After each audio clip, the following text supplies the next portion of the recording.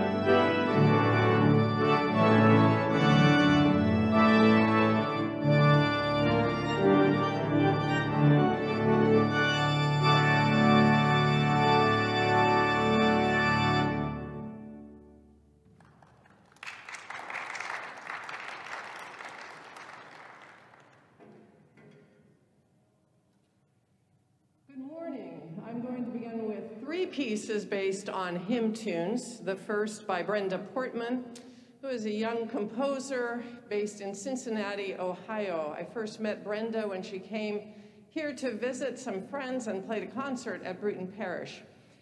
And shortly thereafter, we were celebrating the 300th anniversary of Bruton Parish, and we held a competition for new hymns based on texts that we had written for the occasion. And it turned out she was one of the winners, and our paths have crossed since. Mary Beth Bennett is well known around here. She is an organist, improviser, composer based in Richmond. She's on the faculty of the University of Richmond and organist now at Second Baptist Church. We first met at USC when we were both in the graduate program there. She's a remarkable musician. And the piece I'll play is quite simple, but absolutely beautiful. It is based on the hymn tune Bridegroom, which is usually set to a text about the Holy Spirit. But she takes the initial motive, the initial part of the melody, and then goes off on this beautiful melody she creates herself. Marianne Kim was born and raised in Korea, but now is in the Chicago area. And she is a pianist, organist, harpsichordist, and she often infuses her music with various more popular aspects. In the case of the piece I'll play, some jazz influence.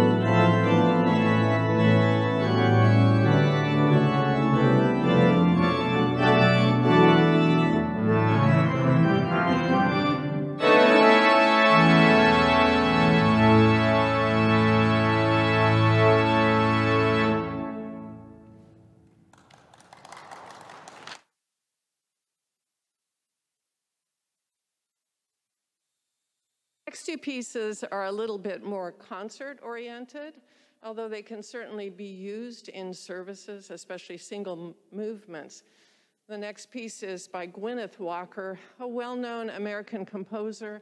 She was originally on the faculty at Oberlin and retired in 1982 to concentrate solely on composing, settled in Braintree, Vermont, where she lives now, composes for many genres, and has composed a handful of pieces, well, a little bit larger than a handful of pieces for organ.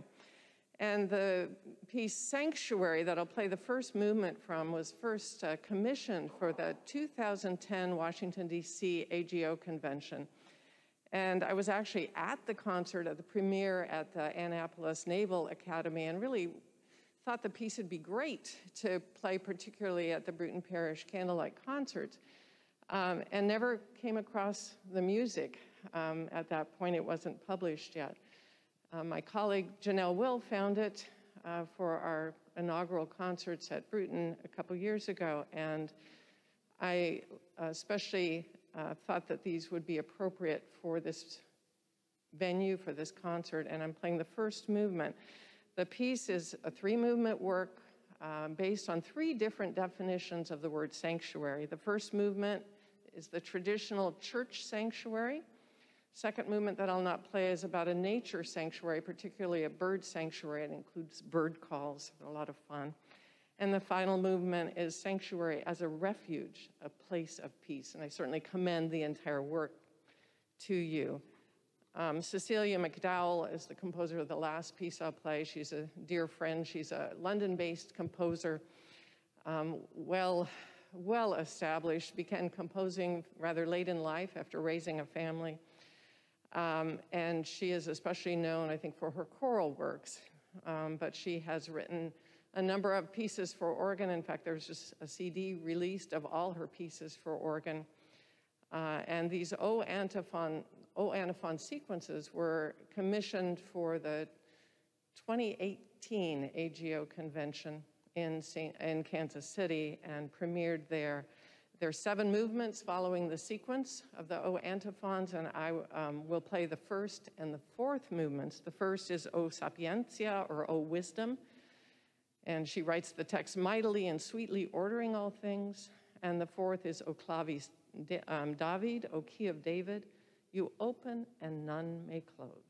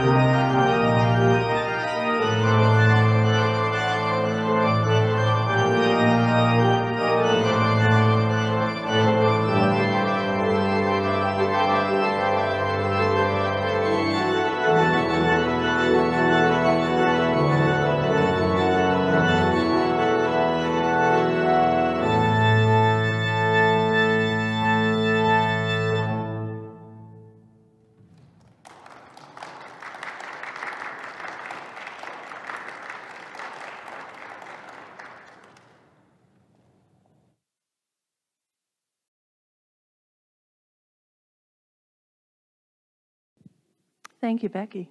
I just learned a lot of great new lit. It's fabulous.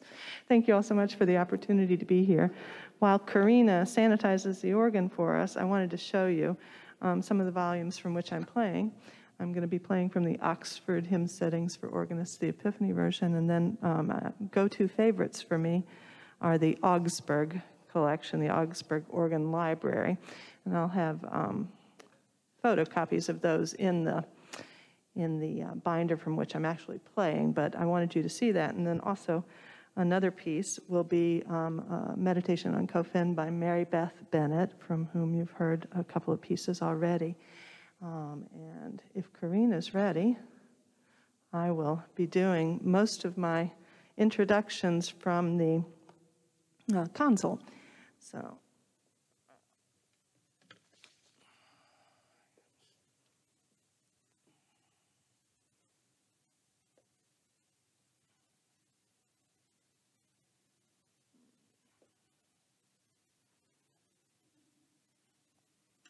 So my name is Holly Sunderland, and when Deborah Carr asked me to do this, I was pleased to offer this educational opportunity for my colleagues. And so I won't be playing complete pieces in all instances. Let me slide around, and you'll know that I'm here because I'll still be talking. The program that I've chosen today features the works of living female composers who have arranged quality chorale preludes based on well-known hymn tunes. I hope to emphasize the central place of hymnody and worship. I also hope to share a little bit about the commission process, which could easily apply to any of the composers represented in today's program. My first selection is by Marilyn Beery. She is born in 1959. She's a working church musician, as is her husband, James. Like me, she has a particular affinity for chorale-based literature. And the piece I'm going to share is based on a 17th century chorale. It's O Jesu ein Sus, and it's famously harmonized by J.S. Bach. It can be used liturgically during Christmas, during Reformation, or Pentecost. I will only share an excerpt, and for my colleagues who might want to embrace this piece, I would say practice for excessive finger substitutions. It can get a little gnarly.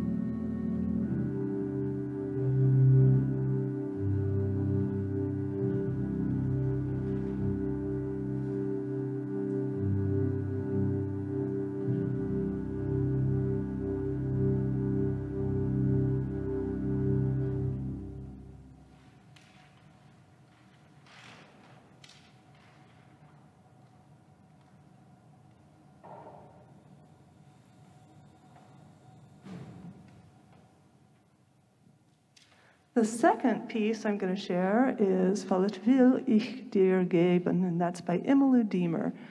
It reflects the liturgical season in which we are immersed. Lent, going toward Holy Week, Palm Sunday to Easter, is the sequence of chorale preludes that I'll share next.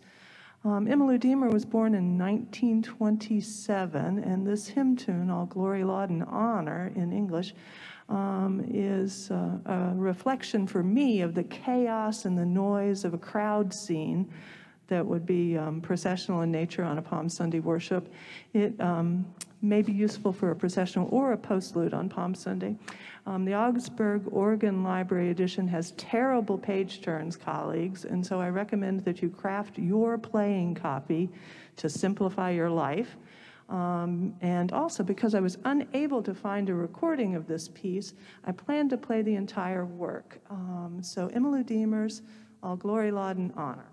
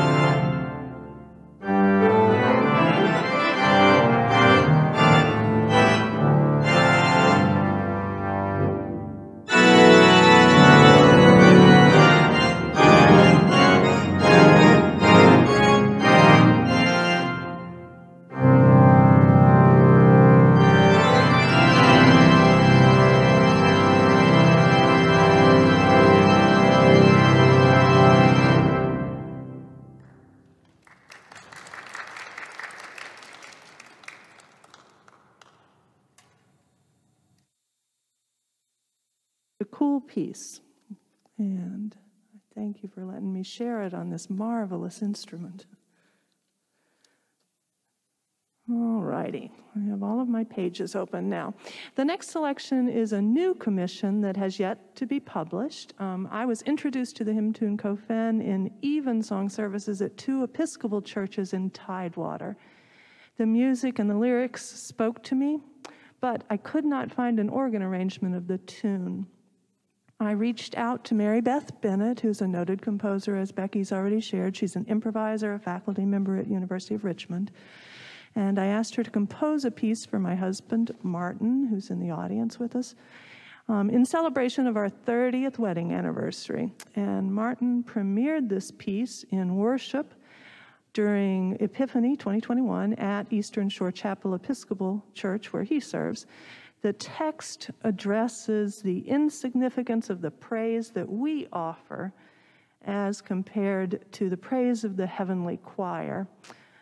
The setting is an ornamented chorale prelude. It's in the same key intentionally as the hymn.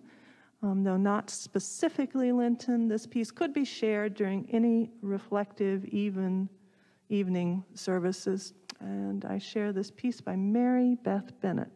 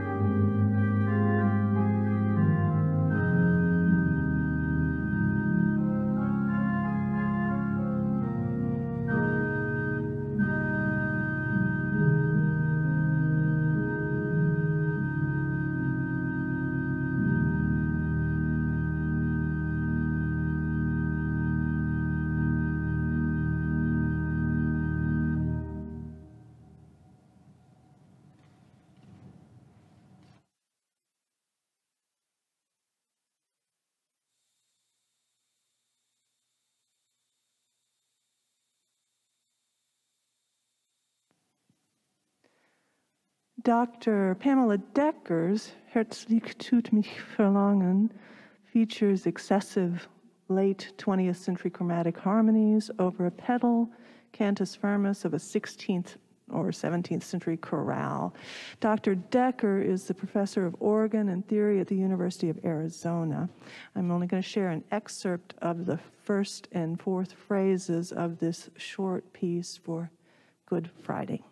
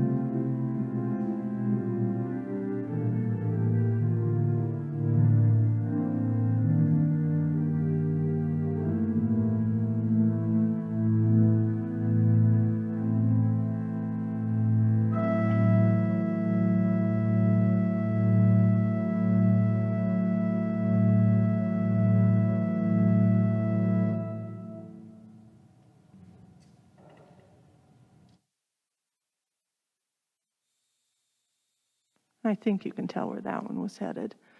The previous selections, again, are all published in the Augsburg Organ Library series. The final piece that I'm going to share today is from the Oxford Hymn Settings for Organist, which is edited by Rebecca Grumtveld.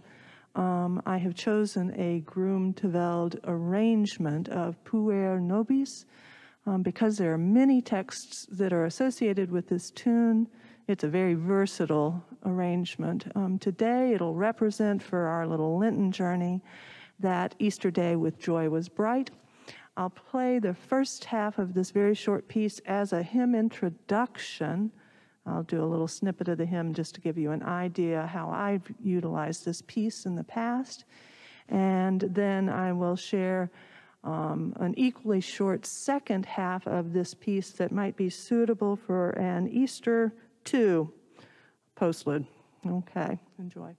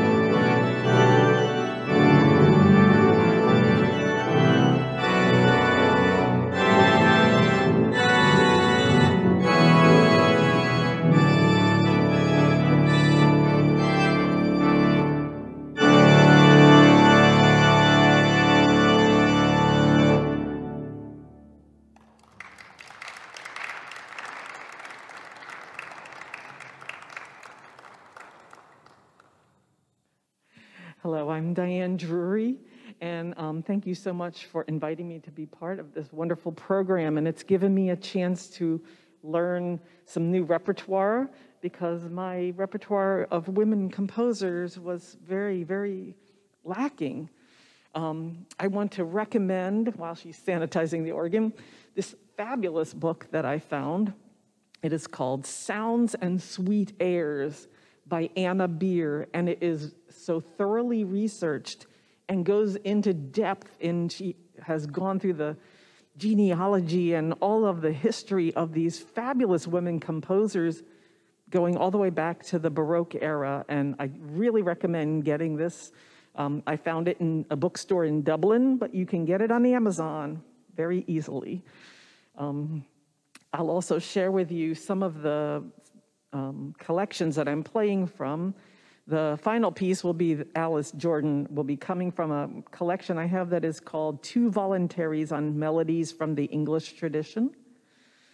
Of course, a really excellent resource for women composers is the Augsburg Organ Library, and I'll be playing a selection out of the Autumn.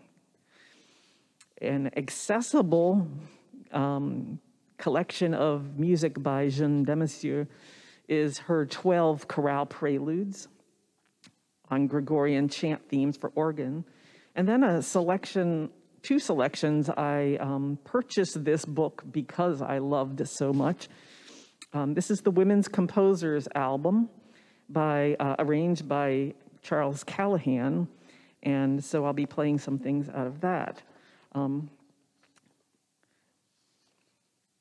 So the first two pieces I'll play are from that. The first one will be Berceuse by Germaine Taillefer, and she was one of the noted Les Six, the 6 organ students who were, not organ students, but the 6 students at the Paris Conservatory who were devotees of Erik Satie.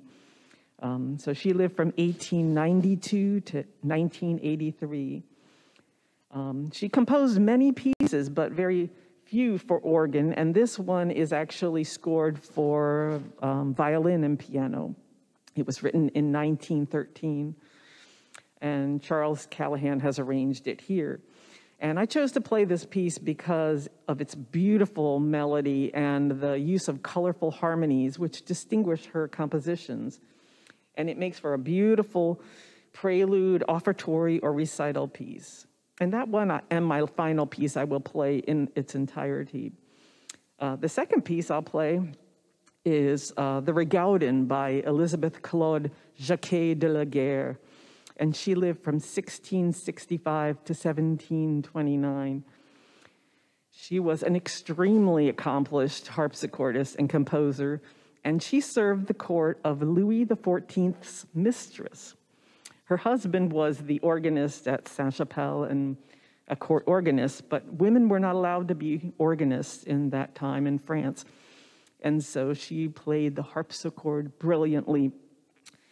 And her life should be studied because she not only was a brilliant musician, but she was a trend-setting composer. She lived a remarkable life where she successfully navigated the ins and outs of the musical political system that existed in the French court at that time. And this also comes from the Women's Composers album. But it was originally composed in 1707 as the second Rigaudin from her Pieces for Harpsichord, which can be played on the violin.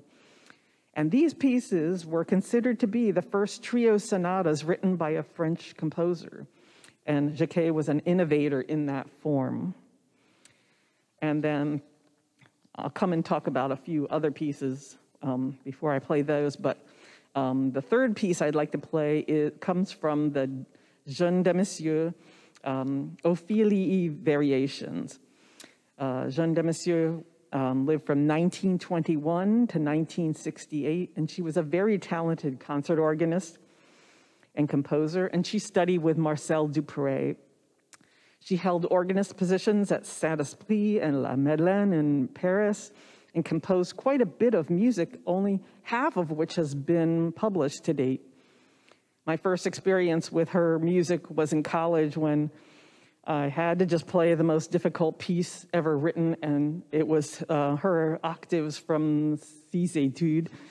I don't play that piece anymore. I play more practical things. And I can't even find the music for this. So the piece I will demonstrate today is based on the O Sons and Daughters, the Easter hymn. And I'm going to play fractions of it. I'll play like the theme, the first variation, the second variation, the third variation I'm going to leave out, but it's definitely doable. And then I'll finish out with the final variation on that. And I'll come back and talk about the other pieces in a bit.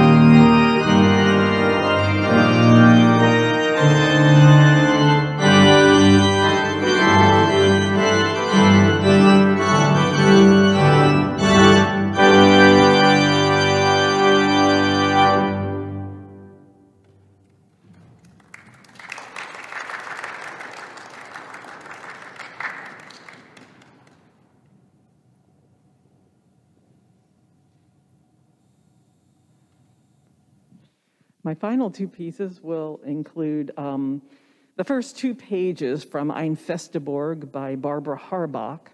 And she was born in 1946, and she's doing what a lot of people should be doing right now. She is working on publishing the music of women composers. She is professor emerita at the University of Missouri, St. Louis, and she's composed an extraordinary amount of music in almost every genre. She continues to perform as an organist and harpsichordist as well. Her arrangement of Ein Festeborg found in the Augsburg Organ Library, as well as she has several pieces in these collections.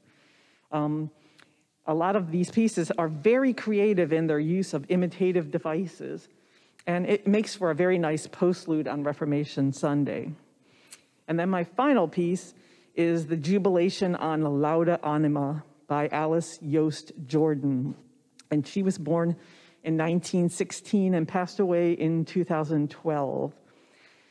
She was a prolific composer of organ and choral music, and almost all of her music is very accessible to church organists. She spent most of her life in Des Moines, Iowa, and taught at Drake University.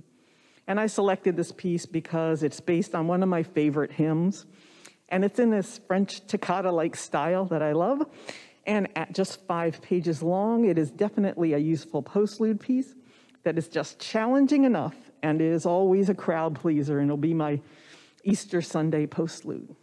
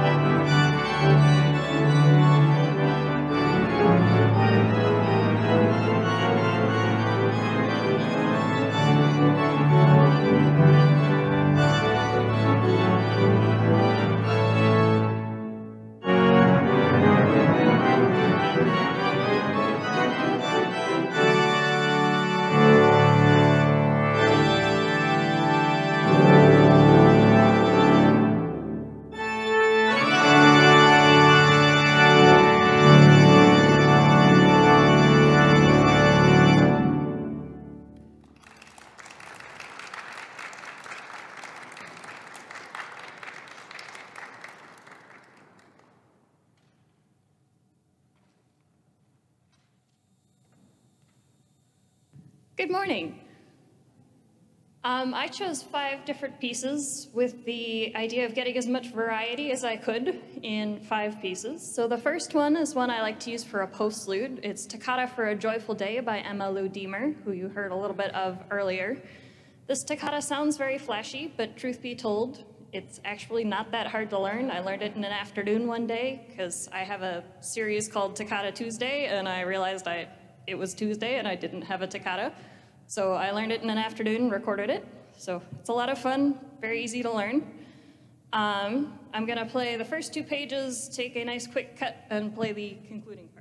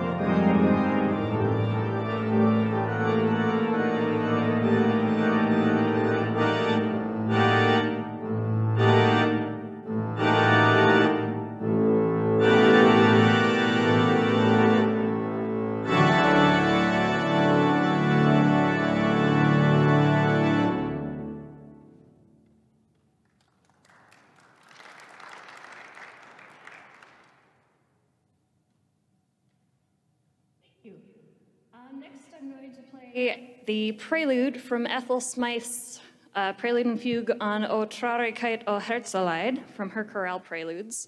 I used this as an earlier offertory, earlier in Lent.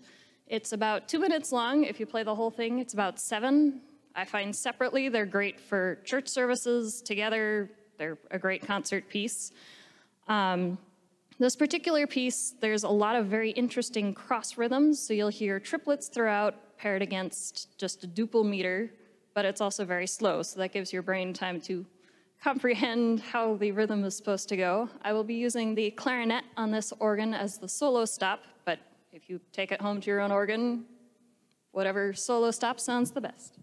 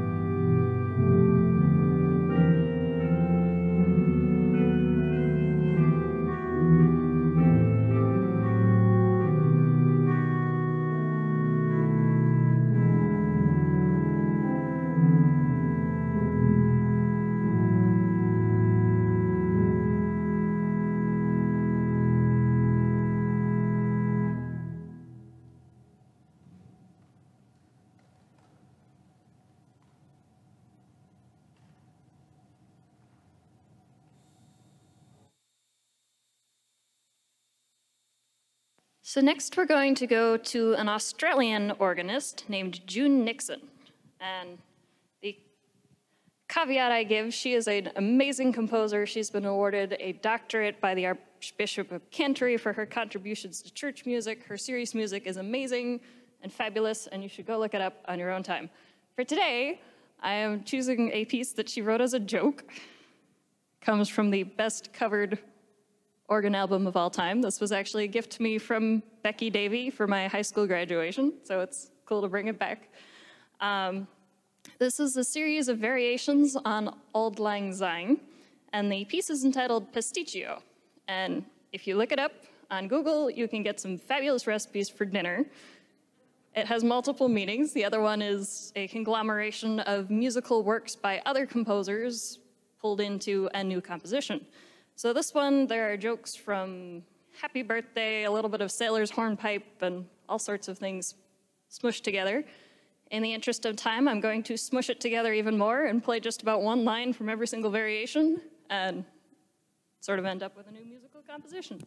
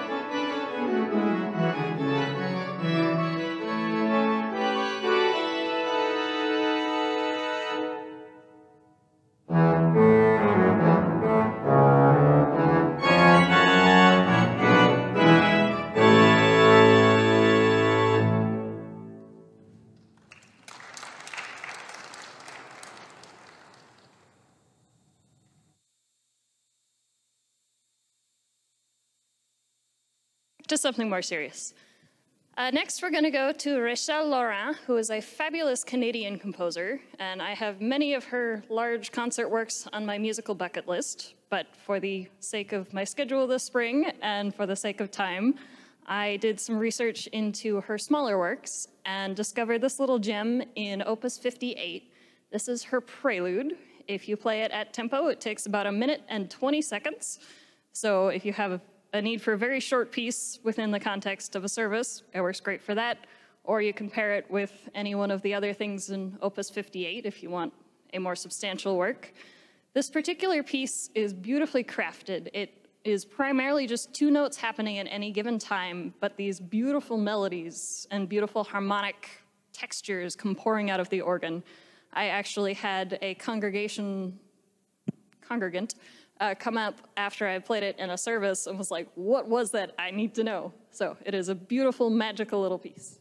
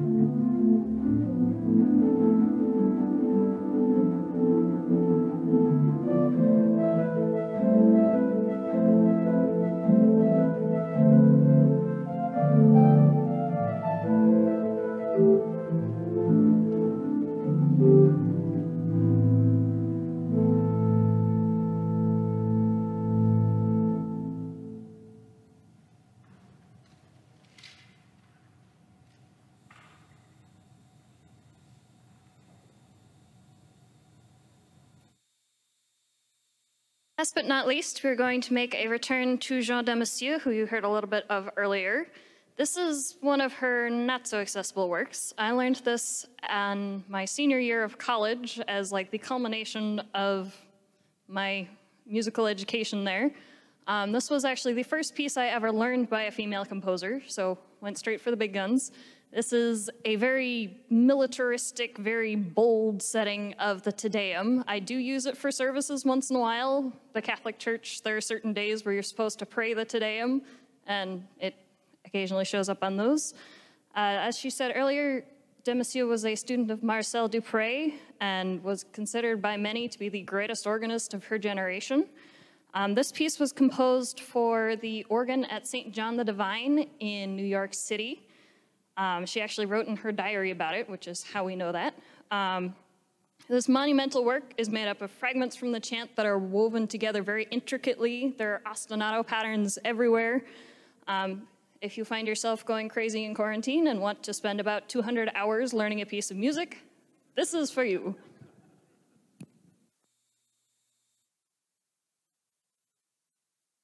The very opening section, a little snippet from the middle aria, and then I will conclude with the whole toccata at the end of the piece.